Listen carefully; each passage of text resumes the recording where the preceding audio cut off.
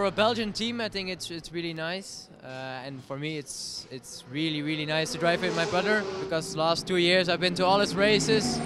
I watched every single moment of his stints of his race, and so now to drive together is really nice. So I'm really looking forward to that.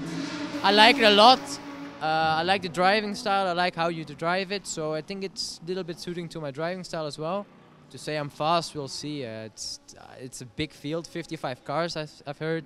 So we'll see where we are in Monza. It's actually pretty cool because obviously he's my younger brother, and we've done a lot of things together. And his dream is the same dream as I had when I was younger. And I'm actually proud to see him doing well, being with me on the car. So I hope that he will do good, and we'll have some good times together for sure. It will be special, and I don't think a lot of people or even drivers in the world can say they've raced with their brother together. So I think it's a quite special moment.